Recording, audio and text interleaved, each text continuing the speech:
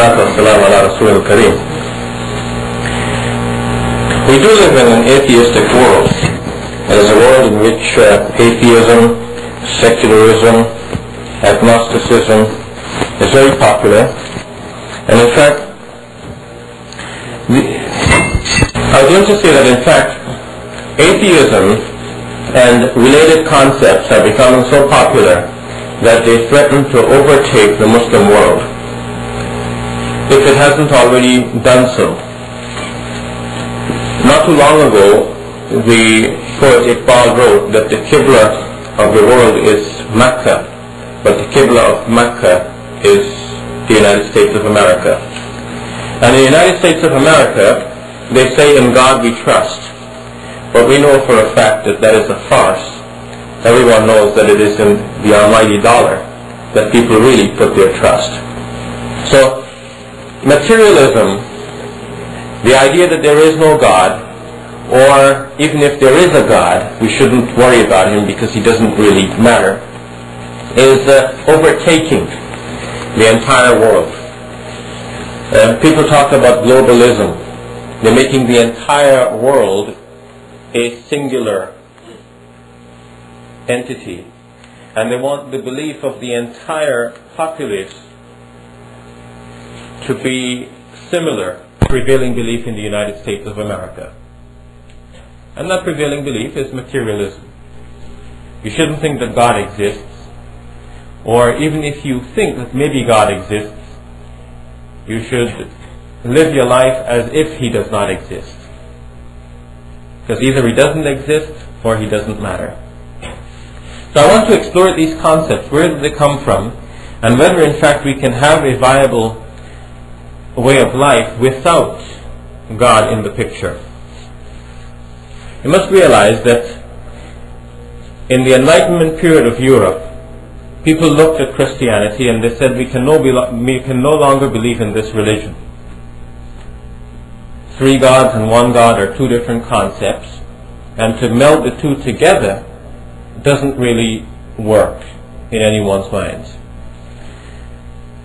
They looked at the Bible and they saw that the Bible was written by human beings a long time ago, and some of what the Bible says cannot be believed in today. So on the whole, they decided to leave off religion. They looked at the church as a whole and they saw that the church was responsible for some of the most brutal murders in history. And they said that if this is what institutionalized religion does, then we should have no part of it. So in the modern world, people are reacting to some aspects of Christian history. In the Enlightenment period, there was the rapid advancement of science. People were finally broken loose from the constraints of the religion in which they grew up. With the advent of Darwinism and other advances of science, people came to the idea eventually that God does not really communicate with human beings, but there is a God. But that God must have created the world and left it to run on its own. Just like somebody winds up a clock and then leaves it to run, it tells the time on its own. They figured that God must have done something like this. That idea was called deism. It's spelled with a D. But that is not so far removed from atheism, the idea that God does not exist. Because if you can come that far to say that, well, God created the world and left it to run, by implication we should live our lives as if God does not exist. Because we just are now in control. God has nothing to do with the running of the world. And so people took the next step to ask, well, does God really exist in the first place? They described God as an absentee landlord. Or so it would appear. You know, like you're renting a property from somebody, or you're renting the place where you live from somebody, and he doesn't come to claim the rent. So after a while you wonder, does he really exist? Is there any such person? Because he hasn't come to claim the rent for a while. So that was the next step in Europe, atheism. To think that, well, God must be like that absentee landlord who apparently will never come to claim the rent. So we carry on as though he does not exist. And then they started to ask some probing questions. Well, if we heard that God is all loving, and we heard that God is all powerful, and that he knows everything, well then, if there is evil in the world, God would know it. And if God is powerful enough, then he is able to remove that evil. And if he's so loving, as we used to hear, then he would want to remove all of that evil and suffering. So as a result, there will be no evil and suffering in the world. But the fact is that there is evil and suffering in the world. So that could only mean that God does not exist. And so the thinking went further and further. So in the modern world, this is the idea that is now prevalent, the idea that God does not exist. Some think that God may exist or may not exist, but we do not have enough knowledge to be able to decipher that question, to know whether God exists or to know whether he does not exist. So we should just conclude that we just do not know. So there is a word that describes these people. If theism is the belief in God, and atheism is the belief that God does not exist, what do you call a person who does not know whether God exists or does not exist? What? Agnostic, yeah? An agnostic is such a person. And the concept itself is called agnosticism. Now in the modern world, people don't want to even contemplate the question. This is so far removed from their minds to even wonder whether God exists or not. They just haven't bothered with the question. They carry on as if they are in full control, and only what we see is what we get. This is materialism. Only the material world exists. There is no soul, there is no God, there is no life hereafter. A related concept is secularism. I want to explain what is the background of secularism. In Judaism, there is the idea that God rules. God gave them a set of laws, commandments, regulations, and Musa alayhi salam was the judge of the people. So any dispute would be brought to him, he would judge them according to the law of Allah. These laws, or some of them, are still in the Torah. For example, there is a judgment against sodomy. Somebody commits homosexuality, he should be stoned to death. So if such a case was brought to Musa alayhi salam, this is his judgment against them according to the Torah, the Old Testament. And they have a lot of detailed laws for various aspects of human activity. Now the same concept would have continued in Christianity as well. Christians even to this day pray for the kingdom of God to come upon earth without even understanding what exactly they're asking for. But it really means to bring the rule of God upon earth. And if the rule of God comes, then that is going to be implemented according to the same laws which they have in the Old Testament. But the Catholic Church maintained some aspect of governing by the rule of God. The Pope is said to be infallible. He is guided by God when he makes pronouncements on behalf of God. So there might be other things in which he's not guided, but when he is teaching the religion, they say he is guided by God. So you have here a theocracy, God ruling through the Pope. But remember we talked about the evils that were practiced by the church itself. People looked at the horrors of the Crusades, and they said that if this is what the rule of God does, then it's not suitable for us. So they turned away from the rule of God and they set up a dichotomy between church and state. They said that the church should not interfere in the running of the state. The state should operate as a secular enterprise, not a religious enterprise. Religion should have nothing to do with the way in which you govern your state.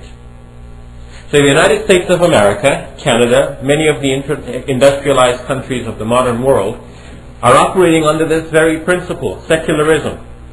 Somebody comes to you and says, well, hey, wait a minute, how come you guys can preach Islam here, but we cannot preach Christianity in Saudi Arabia? Well, there's a difference. Saudi Arabia, with all its failings, is trying to rule according to the law of Allah. Maybe not trying hard enough, but there is a flavor there of Islam. Whereas in Canada, secularism rules. It should have nothing to do with religion, and the governing powers should not favor any particular religion. So every religion should have an equal access and an equal opportunity to preach. Even non-religion should have an opportunity to be preached. Satanism can be preached just as much as Islam can be preached in this part of the world. So if somebody worships Satan, if they have a little cult in which they perform sacrifices to Satan, that should be allowed also to be preached, unless other laws come into play to prohibit child sacrifice, for example, or to prevent cruelty to animals, and so on. But so long as they're just making dua, according to the laws of the land, your dua is no better than the Satanist making dua to Satan. So everything goes. So homosexuals can have their gay pride day just as you can have your Eid prayers on a particular day. This is the Eid for them. And the most you can say to them is that pride is still a sin. You can't say that the other thing is wrong. So everything has an equal access. Secularism then is what rules. So I want you to understand then that the roots of secularism is atheism. And so you should be equipped to answer the questions that come from the atheistic direction. You should be able to answer questions as to why do we first of all believe in God? You know Islam to be true. But you will be asked certain questions which you need to know the answers for. So let's start at the beginning then. Are there any good reasons for believing that God exists? Forget for a moment that you're a Muslim and just think about the question as a reasonable person. I would say yes, there are some good reasons for believing that God does exist. My first reason is what philosophers call the cosmological argument. Now that's a big word, but let's think of why it's called that. We live in a universe, and the universe is called a cosmos. It is not called a chaos. It is called a cosmos, which means the opposite of chaos. It is an organized system, not a chaotic throwing together of bits and parts. So that organization in the universe itself speaks of an organizer. But more than this, we know that from nothing, nothing comes. But we do have something existing. So where did all this come from? It must have come from somewhere. And you cannot say that nothing exists, that everything is an illusion. Some people have taken that tack. They said, no, nothing really exists. It's only an illusion. Even what you think you see doesn't really exist. It only appears so. Unfortunately, one of our Muslim writers in recent times also started to propound this idea that nothing in fact really exists. Everything you see is only your impression of what is there. Your impression that something is there. But even if you try to doubt everything, the philosopher Descartes tried to apply this test, to doubt that anything exists. And then he started to doubt that his own body exists. Because again, what he sees to be his body might be his own mental experience that he has a body. And that mental experience may not be true. That might be his own delusion, self-delusion, that he has a body. But then he finally concluded that he couldn't doubt that he has a mind. Because the moment he starts to doubt that he has a mind, he's actually using his mind. So at least he has a mind. And then he came up with the famous words, cogito ergo sum. I think, therefore I am. So at least something exists. And we can still ask the age-old question, if something exists, where did this something come from? it couldn't have just simply come from nowhere. It must have been brought into existence. Let's look at it a little bit more in detail. Every physical state, and we're answering now to the whole question of materialism. We're showing that there is something more than just simply the material world. Every state of physical existence owes itself to another state of physical existence which came before it and which is the cause of it. Right? The whole scientific enterprise, according to Albert Einstein, is permeated with the sense of causation. So now, shukran.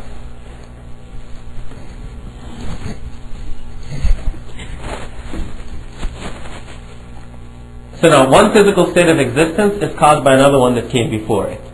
And that one is also caused by another state that came before it. True? And that state of existence also caused by one that came before it. But then, we cannot go back forever. We must be able to find the first in the series. In other words, we must eventually come to some state which is the first in the whole series. If we can't get to the first in the whole series, then we could have never gotten from there to here. But we are here. So that means there is a finite or a limited number of physical states. You understand this point? Suppose there is an unlimited number, and we count them. 1, 2, 3, 4, 5, 6, 7. Can we finish counting? No. So, if there is an unlimited number, and we start from where we are, and we count backwards to where we came from, can we finish counting? No. Suppose we start from where we came from, and we count to where we are now. Can we finish counting? No. That means we'll never get here. But the fact is that we are here. So that the number of physical states then could not be infinite. It has to be a finite number. So they are countable. So we can count from here to there. We can get to the first one. But then, if we get to the first one, by definition, this should also have owed its existence to another state which came before it. Right? But then how could it be the first one? Except if what came before it is not a physical state. Something else that brought that physical state into existence, without being itself a physical state. I hope this is not too complex for you. Let me put it in a simpler fashion. Suppose you have a row of dominoes, one knocking the other one down, one knocking the other one down. So anywhere you look at that whole string, you see that dominoes are falling. And why are they falling? Because one knocks the other down, which knocks the other down, which knocks the other down, which knocks the other down. So the whole series is falling. True? Now, there has to be a first one in the whole series. One that knocked the other one down, and then that knocked the other one down, and so on, and so on, and so on, and so forth. If there was no first one in the series to knock another one down, then the whole operation would not begin. True? So anywhere we look in that whole string, we look at dominoes falling, we know that there is a first one. Otherwise, the things couldn't fall. Right? Now, the first one, however, by definition is the first one, so there's no domino that knocked that one down. So how did that one fall? Yeah, something that is not a domino must have knocked that one down. Right? You can imagine a person, just tipping that first one, and then the whole series falls. So then, the moment we start to think about the universe in which we exist, we realize that the universe must have had someone to bring it into existence. And that someone, or whatever it is, so far we haven't discovered much about who that is, right? From our argument so far. Whoever or whatever that is, it is not a physical state of existence. Because we've already dealt with that. We said every physical state of existence owes itself to one that preceded it and is the cause of it. And we go back now to the first one. But the first state of physical existence could not be the cause of itself. And it could not also have been caused by another physical state. So whatever caused it, it's not itself a physical state. Just like whatever tipped that first domino is not itself a domino. So more than just the material world exists. There is something that brought the material world into existence, and that is not a material or physical state of existence. But we know more about that. Just as you can imagine that someone, tipping that domino, it is our common experience on the whole that when we see things organized or designed, we automatically conclude that there is an organizer or a designer. If you came into the masjid today and you found a piece of paper, it's got some handwriting on it, you know that somebody has been here before you, and they have written something on that paper. You won't, make up a very strange explanation of how this paper came into being, and how the writing, so by chance started to appear on that paper.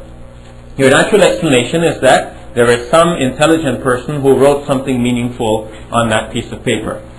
So in a similar sense, whenever we see things designed, we posit that there is a designer, there is an organizer, there is a fashioner.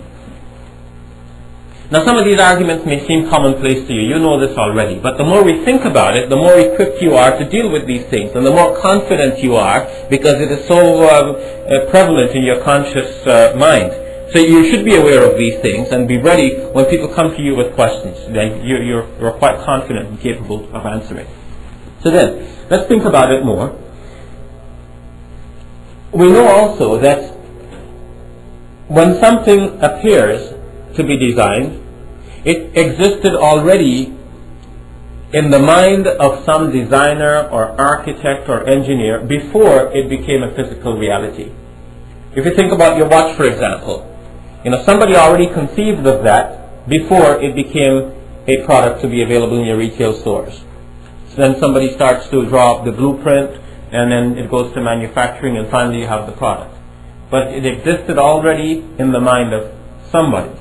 Somebody already worked that out, and then it became a physical reality. So if that is our common reality, then what stops us from using the same experience and understanding we have and apply that to the universe in which we exist? The universe appears to be designed. We should then conclude that this universe must have existed in the mind of some designer before it became a physical reality. But then you need to have a designer. There must be a designer who has a mind. So not only did we discover that there must be a non-physical reality that brought the universe into existence, but now we are discovering that that physical reality has an intelligent mind. Now the answer to this whole problem about design is that things only appear to be designed, but that everything are just products of a long series of evolutionary change.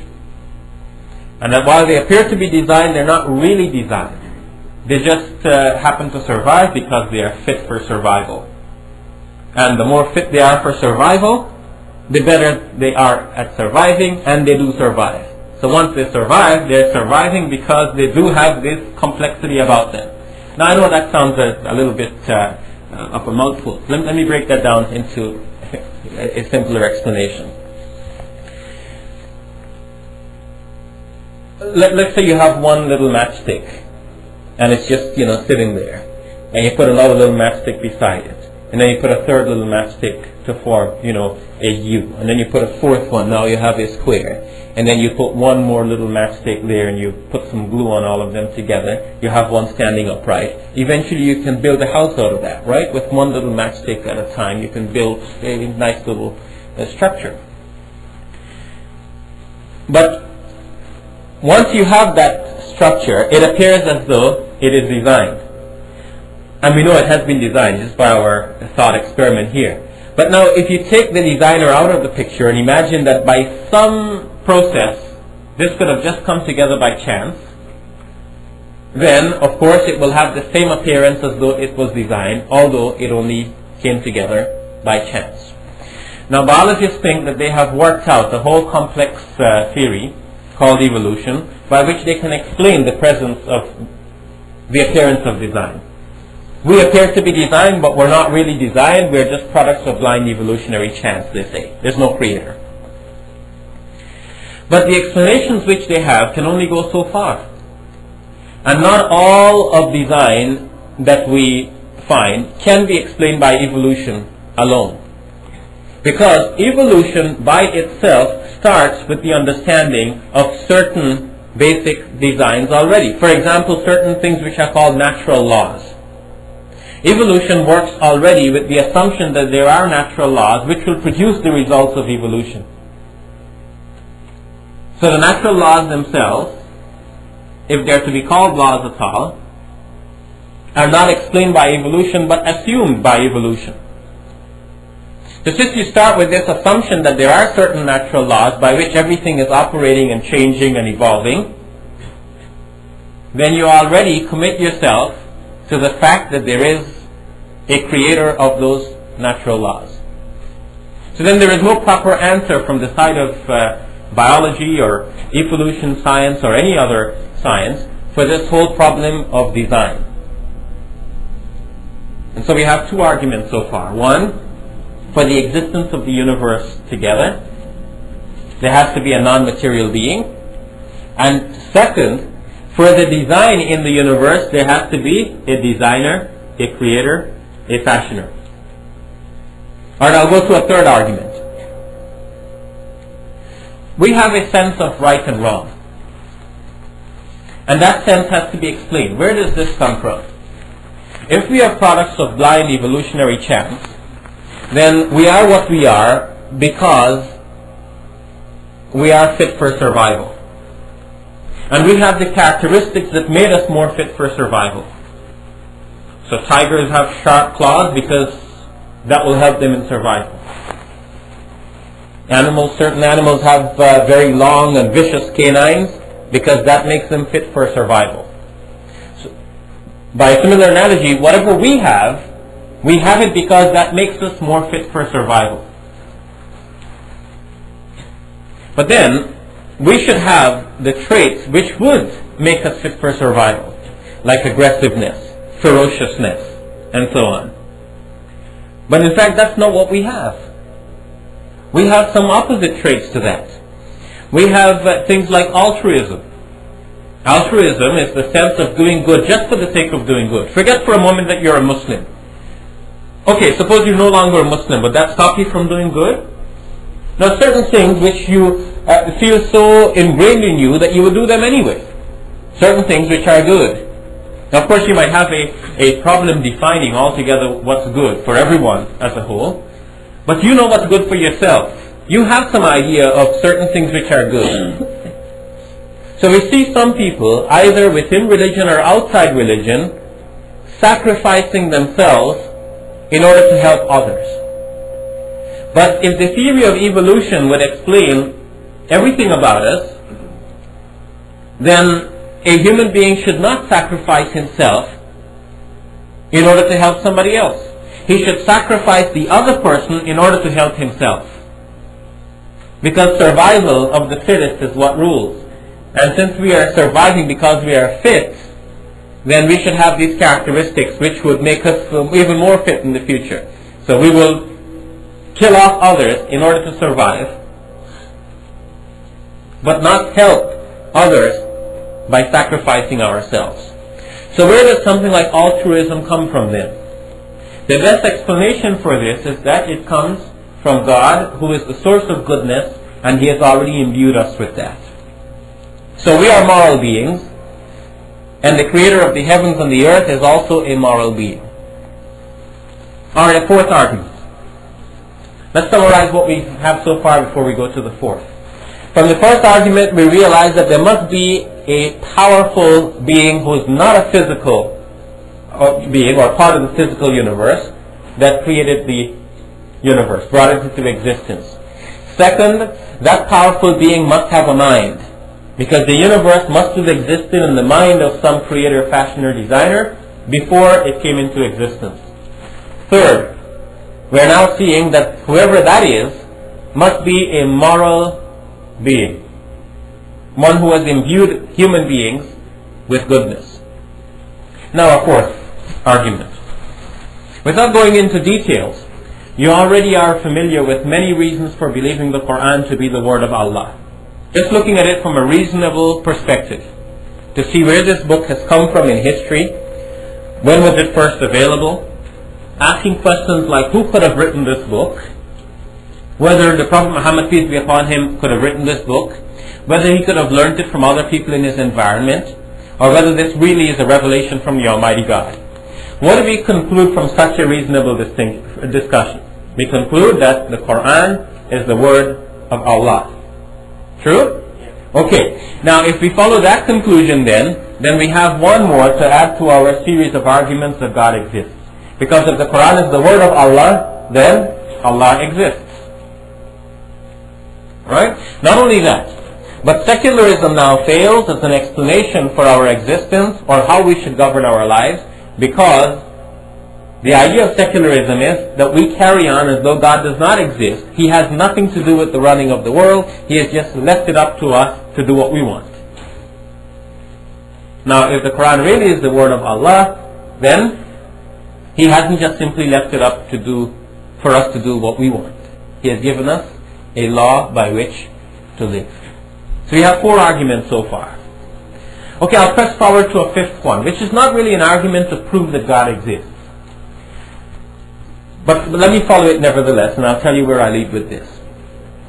Now if I ask you, does Allah exist? You say yes. When you're praying, you know that there is an entity to which you're praying. If you make Hajj, you feel the experience of Allah being alive and being present in the universe, and you feel that you have a very close and intimate connection with Allah. Some people feel the same when they make the salat as well. Right? You go into sujood and you feel that closeness with Allah Azza wa Jalla. Now you have no doubt that Allah exists. Now if that is your experience that Allah exists, that doesn't prove that He exists, because some other people might have some other experience about the God that they worship, right? But now if somebody comes to you and tells you that Allah does not exist, they should give you some good reasons for believing that Allah does not exist. But in fact they do not have any good reason for believing that Allah does not exist. An atheist cannot prove that Allah does not exist. So now you have all of these good arguments from 1 to 4 to show that Allah does exist. Plus now 5, it is your experience that Allah exists, so that your experience confirms the reasons which you have already looked at.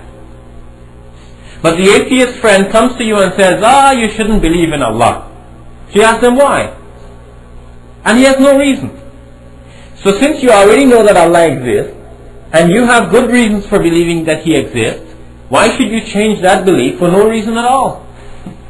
The atheist has no reason, but he expects you to give up that belief. Now, the best argument that atheists are able to muster against this impressive lineup of arguments for the existence of God is one which I already mentioned previously at the start of my talk. They say, look, this world is a cruel place. And if God really existed, there wouldn't be such cruelty in the world. Because God is all-loving, He's all-knowing, and He's all-powerful. If He knows everything, He knows what we're experiencing. And if He's powerful, He has the ability to remove the suffering. And if He's loving, He would want to do it. So the presence of suffering in the world proves that God does not exist. But actually there's a fallacy in that line of reasoning. There's a logical fallacy. Because in fact the conclusion that God does not exist does not follow from what the premises hold.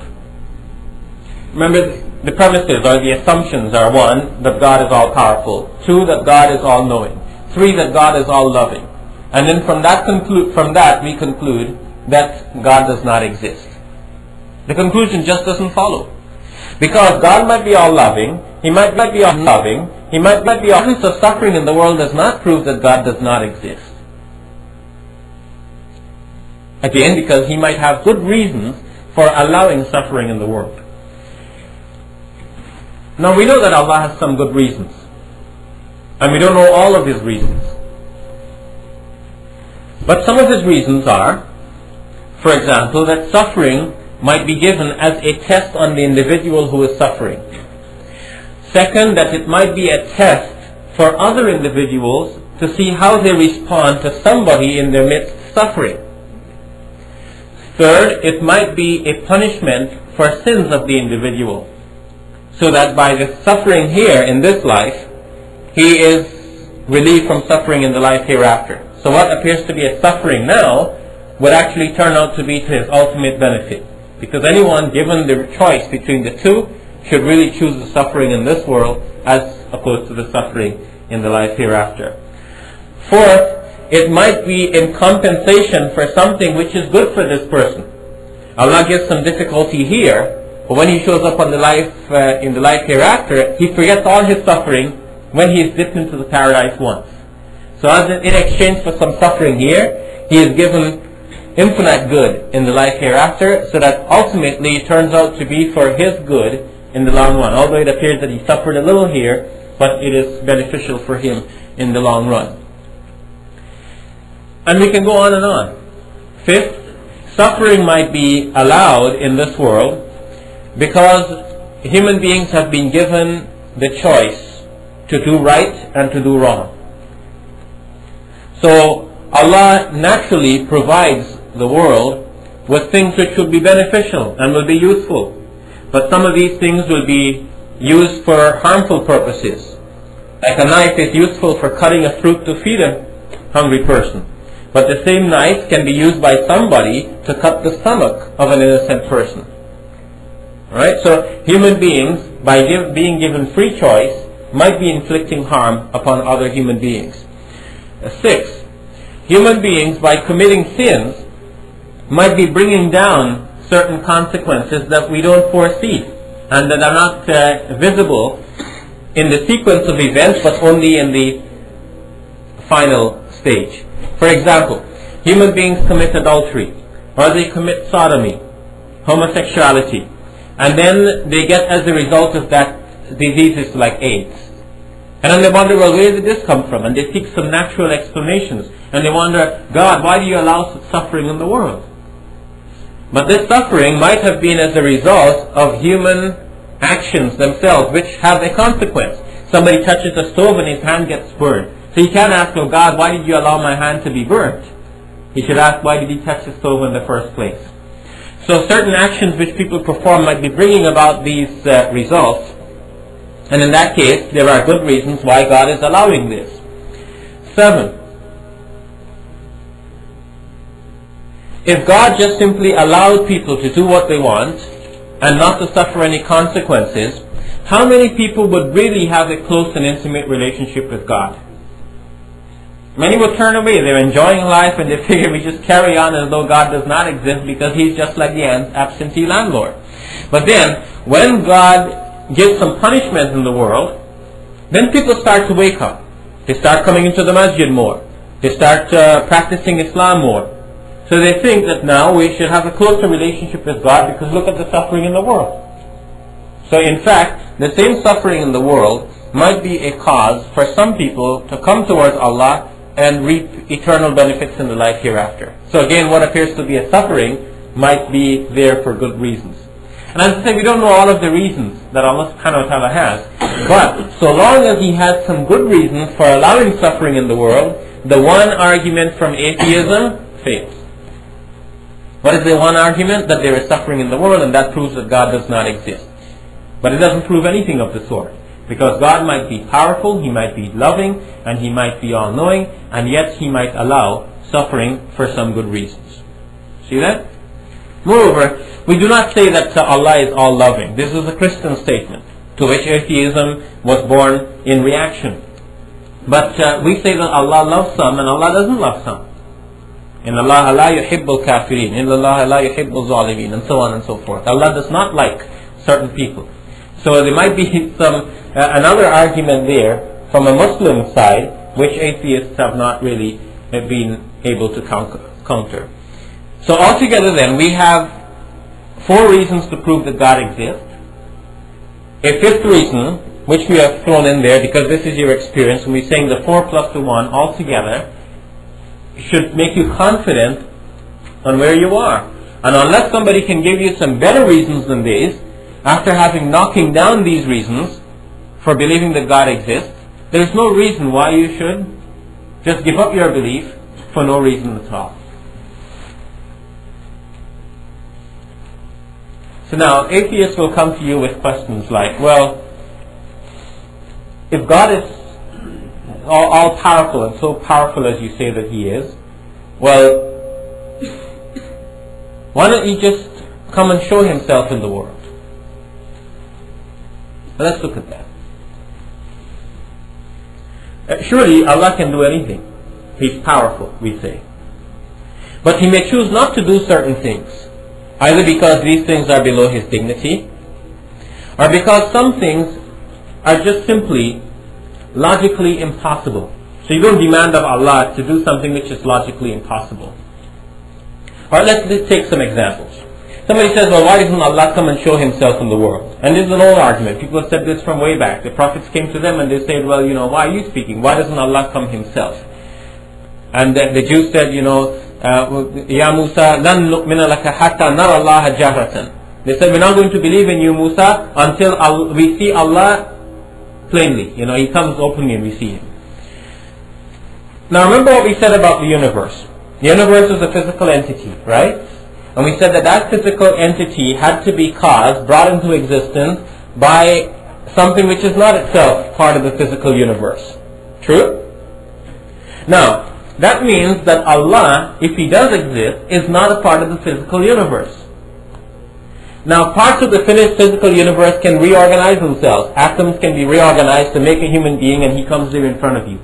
But now if Allah subhanahu wa ta'ala reorganizes some atoms in the universe to make a human being to come before you, would that be Allah? No, it wouldn't be Allah. So even asking for Allah to come as a human being or to come in some form that we can see Him is to ask Allah to be physical. But Allah is not that. So even that is asking something which makes no sense when you do analyze what really is being asked for. Now in the time of the Prophet ﷺ, people asked, let the sky fall on our heads, then we will believe. You see, atheists sometimes don't think what they're asking for. Because if the sky really were to fall on their heads, they would have no chance to believe after that. They'd be dead. But they say, this is what we want. So, altogether then, I rest my case in saying that there are good reasons for believing that Allah exists. And that so long as there are these reasons, we should continue to believe that. And we should hold our heads high in the atheistic world. We should realize that the challenges to being a Muslim is coming from that direction. People are saying, why should you grow your beard? Why should you make salat? Why should you give up dating before marriage? Why should you, do this or do that? Why do you want to live as a good Muslim? Why do you want to pattern your life according to all of these laws and regulations? Why do you want to limit yourself like that? Why don't you just simply enjoy life? Why don't you try everything at least once? And whatever other slogans they have out there. But we say no, we live according to the law of God. And they say, well, you're depriving yourself. And we say no, because we realize that in fact that at the end of the day, we are on sure ground. And the only person who has to worry about the ground that he's on is the atheist. Did you realize that? A Muslim doesn't have to worry. Because, let's say for argument's sake that Allah does not exist. That, there's no soul, there's no life after death, there's no life in the grave, there's no punishment in the life hereafter, and so on. So, alright, you just die and that's it. You're done. Your genes might survive in your offspring. But you are just simply gone. Alright, suppose you're a Muslim now, and it turns out that you're wrong in being a Muslim. So there's no life hereafter, there's no life after death. You don't lose anything, because no matter what it looks like from the outside, you're still enjoying your life. Even when you're fasting, somebody looks at you and figures you're really having a hard time, but you are getting your own benefits out of that. Even if there are no spiritual benefits, you have some physical and material benefits. You train your body. You get rid of some excess fat that's building up around your waistline. At the same time, you develop a mental fortitude. What you decide, you're able to do. You have a control over your own decisions. So you're not being led by your wishes, which sometimes can work against you. In other words, you have willpower, which could help a lot of people if they had that. People could give up drinking and gambling and smoking and all of these different things if they could only help themselves. But they say, no, I couldn't help myself. And we can go on and on about the physical benefits. The fact that something like fasting brings you together with the community. Human beings are social animals, and we need to socialize. If one is left alone, his mental and physical development and emotional development suffers. But you're in a community interacting with other individuals, and you just go stronger, bigger, greater. So, there's so many physical and material benefits from just something like fasting. And at the end of the day, if I ask you, you say, yeah, I love to fast. People are looking forward for Ramadan to come. Just like somebody's eating hot chilies and he's sweating, his eyes watering and so on. You look at him, you say, this guy's having a hard time. But, he loves to eat it, see? And Muslims just love Ramadan. So we enjoy our lives anyhow. So if it turns out that we were wrong and there is no Allah, there is no life hereafter and so on, we lose nothing. But if it turns out that we were right, we gain everything. Because we're talking about unlimited pleasures, big houses, beautiful mansions is what you should really call them, made of rubies and flores of musk, and you have all of the pleasures that you want to enjoy in paradise. And that's forever. So it's quite worth it. Now if you think of it as a gamble, you're betting your life on something, that is something to bet your life on, because you have nothing to lose and everything to gain. Alright, you look at the other choice that we have, atheism. Now what if the atheist turns out to be right? He gains nothing, because he goes into non-existence. He dies and that's it, he's done. He gains nothing. Does he gain anything in the world? No, because his life does not have direction, he doesn't have sense, it doesn't have purpose. There's no meaning to his life. He just looks at the cosmos and he says, man, I'm nothing, and for what? Right? I mean, you look around and you say, okay, I'm compared to my Creator, I am nothing, but in relationship with my Creator, I am something special. But for the atheist, he cannot be something special. He's just simply nothing. He's just, part of a very cruel, all of the cruelty that talked about in the world, they're part of that cruel universe, which coughed them up some 15 billion years ago, and will eventually swallow them back up into a big crunch, and life has no meaning. There's no purpose. There's no reason even for living. So suicide is a good option. And now you understand why mercy killing gets a good rap. Because, there's nothing here to live for. So if you're enjoying life, yeah, that's okay. And, if you can kill yourself and feel happy doing it, then that's your one last kick in life, as you kick the bucket. So the atheist really has nothing really to gain, even if he is right. Either to gain in the life hereafter, or because to him there's no life hereafter, or to gain in this world, because his life lacks sense, purpose, direction, and meaning.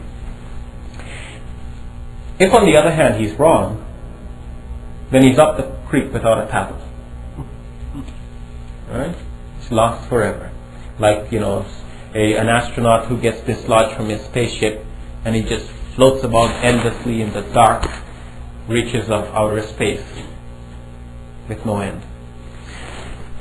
So then we think about it carefully and we see that the only person who can benefit is the believer, and the only one who stands to lose is the non-believer. So it makes better sense to bet your life on unbelief. So say to your atheist friends,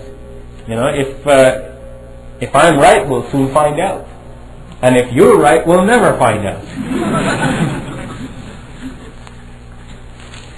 So I'll take your questions. I'm sure you have lots of questions in your minds. Challenges that people put before you because of your faith, the faith that you believe in. The requests that they put before you to be like them. Yes? It's a question that a non-Muslim brother asked me. If Allah is so powerful, then why did He create man in the first place? Or angels? Why does He want us to worship Him and serve Him? What is the purpose behind it? He doesn't understand the logic. He was a Muslim from his family background, not anymore. Okay. Now, the question is, if Allah is so powerful, why did He create angels, and why did He create human beings to worship Him? Why should He even need such worshippers? Well, to answer this question, we have to get into the mind of the Creator. And we have to know all about the motives, the aspirations of the Creator. And we have to say, alright, we know that if such a Creator exists, such a Creator will never create things like human beings or like angels to worship Him. But in fact, nobody is in a position to know that. So as an argument, it just fails because it has no basis. You know, an argument has to have a basis. It has to start with some observation and knows something for a fact and then says, okay, we know this for a fact and what you're telling me contradicts the fact, therefore what you're telling me should be wrong. But what they're starting from is nothing. He doesn't even know how the Creator should respond in a certain situation. So there is no basis for that argument, and the argument does not need an answer. It has to have some basis first. However, saying that the argument needs no answer doesn't mean that we are totally devoid of having answers. We know from within Islam that Allah subhanahu wa ta'ala created human beings and jinn to worship Him. Allah subhanahu wa ta'ala might have created angels for the same purpose. But that worship that we perform to Allah subhanahu wa ta'ala, although it is said, this is your purpose, that is not beneficial to Allah, but it is beneficial to human beings. And it is, in fact, a necessary part of our growth and development to worship Allah. Just like we need physical food, we also need spiritual food. But we look at it from a broader perspective than just simply bowing our heads before Allah. The very consciousness that we have of Allah. Islam has a very broad understanding of worship. Our conscious appreciation of Allah is also part of that worship. Thinking, reflecting, and so on. Now if Allah subhanahu wa ta'ala had not created conscious human beings, then Allah subhanahu wa ta'ala would not be known. And if Allah subhanahu wa ta'ala wants to express His love to conscious human beings, then the only way to create such conscious human beings is to create things like us whose purpose would be to worship Him. So if the Creator is loving and He wants to express love, then this is the way to do it. So it makes perfect sense that Allah subhanahu wa ta'ala would create beings like us whose purpose is to worship Him, if worship is understood in that broader, more general sense of being in conscious appreciation of Allah's beauty and wisdom and glory and might. Yes, sir. I was just wondering, if someone were to come to you and, when you have these bogus arguments that when you fear Allah, or they say when you these secular materialists, they say when you fear Allah, it's because of your fluctuations in your cortisol levels or neurological impulses and whatnot, whatever they tell you. And then, if you're worshipping Allah and you feel faith or Iman, they say that they can just say, "Okay, man, inshallah," right? And they'll tell you what we're talking about. I was wondering how you would go about, dealing with someone who has arguments.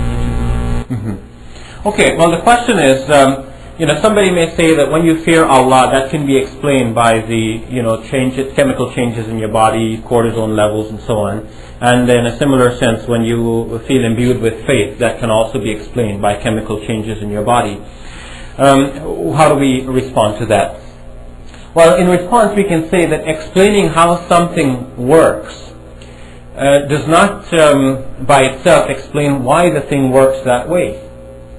Now you can explain, okay, what is the relationship between the chemicals in your body and the consciousness that you have? But why do you have that consciousness in the first place? Why does your body produce this and not something else? Why do you have something like faith? So that needs a bigger explanation than what the chemicals can provide. And the bigger explanation is offered only within religion. It's not offered within atheism. Atheism has no answer for that. So atheists can only explain the how of things.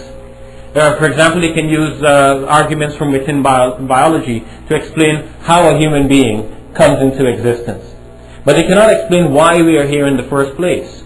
They can study physics and astronomy and explain, the details of the evolution of the universe over its 15 billion year history and even project for its future. But they cannot explain why the universe is here in the first place. Why do we have something here? And what is its purpose? Why should it exist? Why should we exist at all? So none of that can be explained. So explaining how a thing works does not explain why a thing works. Let me give an analogy, because sometimes, these are philosophical arguments that seem to be up in the air somewhere, and it doesn't really register well in the mind. Okay, think of a television set.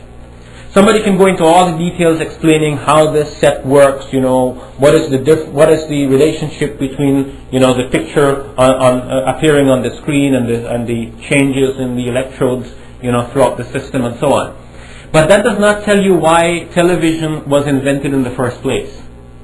Why did somebody even bother to make something like a television set?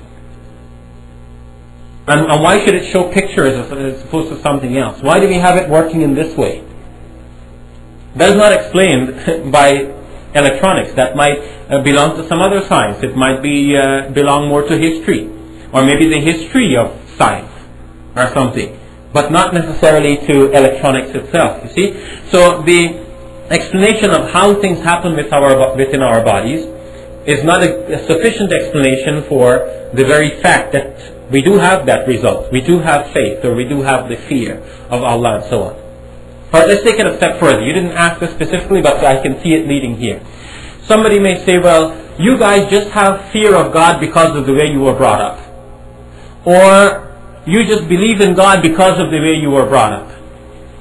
But your answer can very well be that they are saying that you believe that because of the way you were brought up, because of the way they were brought up. In other words, they are saying what they are saying because of the way they were brought up. They were brought up to think that anyone who says he has faith is saying that because of the way he was brought up. You see?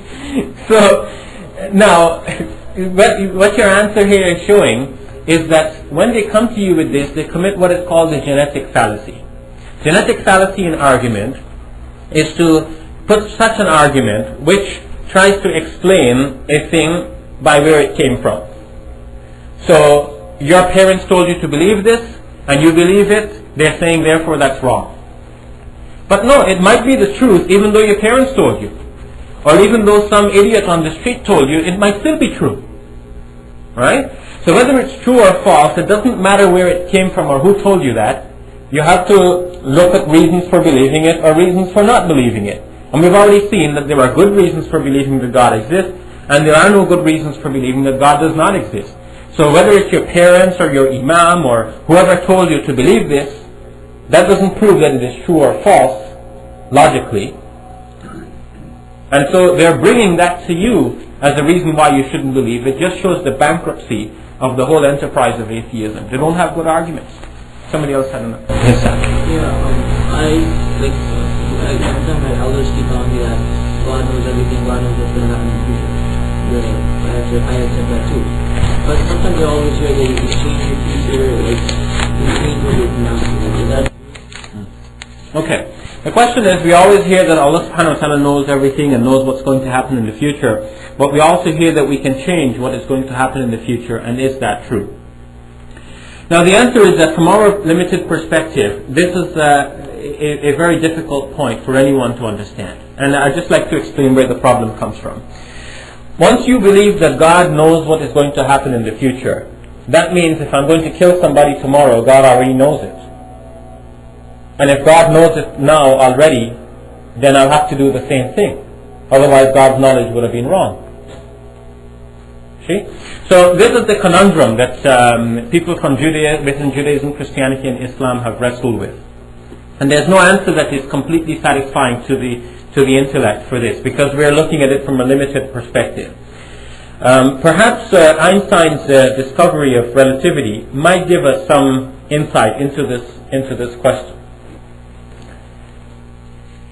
It's all a matter of perspective. You see, when you are within the cosmos, you are within time. Scientists like Stephen Hawking and others speak about the Big Bang origin of the universe some 15 billion years ago, and they say that at that time not only space but also time came into existence. So they talk about the explosion of the space-time continuum in 4 dimensions. 3 dimensions for space, 1 dimension for time. Now again, this too is hard for us to imagine what is meant by all of this. But just think now that we are part of time then. And since God exists outside of the universe, God is not subject to the same time that we are subject to. So He's outside of time. We are within time. So God's perspective and our perspective are two entirely different perspectives now. So from where we are, time is flowing in one direction. The arrow of time moves only one way. And it is not reversed. But now from Allah's perspective, given again, we're looking at it from this reasonable perspective of, harmonizing with relativity theory now. From Allah's perspective then, all of time is just simply one. For us, there is a past, there is a present, and there is a future. But if one is not within the same time frame, if one is not in part of our space-time continuum, then he is not subjected to that time. And to him, past, present, and future is all the same. Now that's from relativity. One who is not within the time-space continuum would not have the same experience of time. So then if we now take advantage of that, we would say that Allah, being outside of our space-time continuum, sees everything as though it has already happened. It's all the same to him, whether it's past, present, or future. So now we start to understand why, some things I mentioned in the Quran about the future, but is given in the past tense, as though it has already happened, as though the judgment has already been set up, and people are already being judged. Some people are already in paradise, some people are already in hell. So for Allah, it's all the same, it's already done. But now, within that, the fact that Allah subhanahu wa ta'ala knows what is going to happen in the future, and He has determined certain things, He has given us hope. And we cannot deny that either. We know that we have volition to do what we decide to do. Now, if we, for one moment, thought that human beings do not have volition, and that everything is controlled and predetermined, then that would mean that we would not be able to set up any kind of system of law that gives rewards and punishments. Because, forget about Islam for a moment. Think about your secular world. If you want to set up a system of rewards, that means you are saying that somebody has done something good. Like he decided to do something good and he deserves a reward for it. Like you don't go rewarding a post because the post might be doing something good, holding up your roof, but you don't go say, mashallah, good post. Because it does not have volition. It is just there where you placed it, right? Now if we thought that human beings were like that, then there is no reason for rewarding them. And worse, there is no reason for punishing them. You couldn't punish any criminal for anything because if you think that human beings do not have volition, then this poor guy was not responsible for what he has done. So you shouldn't punish him. But we do acknowledge that people do have volition, they do have will. They decide to do certain things and then they act accordingly. And because of knowing that they do have that volition, then we set up a system of reward and punishment in our secular laws. So then in conclusion, we have two things which seem to be in dichotomy with each other. We have the knowledge of Allah and His power, and we have, on the other hand, the fact of our human volition. We have to affirm both. That we do have scope to act and to change things, but at the same time Allah subhanahu wa ta'ala is in ultimate control. How to reconcile the two has been a continuous problem for people of faith, whether in Judaism, Christianity or Islam. But modern studies in the area of relativity theory now gives us a way of bridging this and to understand it so that it does not become so much of a conundrum. Allah being outside of our space-time continuum does not have the same limitations as we have. We see things as being in the past and things as being in the future. But to Allah, the past and the future, the present, all are the same. Alright, question. It is always said that weaker people who have no power needed to believe in God and religion. The powerful and wealthy people who really does not need God don't need to believe in Him. Please comment. Well, again, this question again reveals the genetic fallacy. Some atheist says to you, oh, it is only the poor people needed to believe in God because they needed to depend on something. But even if they believe in God because of that need, that doesn't prove that God does not exist, does it? That doesn't prove that the belief itself is false. Somebody might have believed something for the wrong reason, and that belief might still be true. Alright? Now, if I say, today is Monday, and it rains every Monday. So I conclude that it must be raining right now. Now it might still be raining right now even though it is not Monday, and even though it doesn't always rain on Monday. I might be wrong about what day of week it is. I might be superstitious about how often it rains, and yet it might still be raining cats and dogs outside. So saying that somebody has believed something for the wrong reason does not prove the belief to be false. And the most the atheist can come to you and say is, oh, you guys just believe that because you need to depend on some higher being. Or you just believe that because of your evolutionary history. Or you just believe that because of your social conditioning. Or you just believe that because you were born in Pakistan. Or whatever. But that has nothing to do with whether the belief is true or whether it is false. It might still be true, and we have already shown that there are good reasons for believing that that belief is true. So we rest our case on that. Question. I've been asked if God created us, who created God?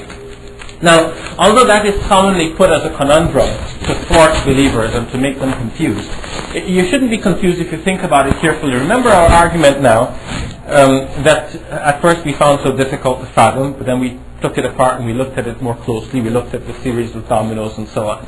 And we said that, all right, here you have the series of dominoes, one knocking down the other, one not knocking down the other. There has to be a first one.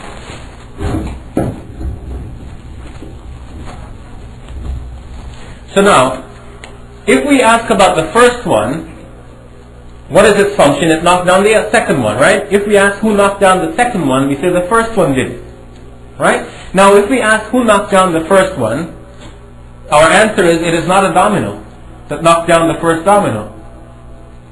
So now, if you ask, well, who knocked down the first thing that was not a domino? You're asking a question here about something that nobody knows about.